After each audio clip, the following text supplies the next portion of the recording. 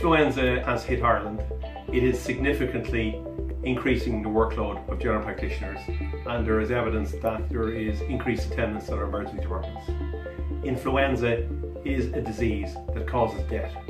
It is a disease that causes significant hospitalizations. With this in mind, it is important that those at risk get vaccinated. The virus that is hitting Ireland is a type A strain and a type B strain.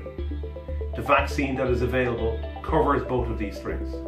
It is of the utmost importance that patients get vaccinated and healthcare personnel for these vaccines.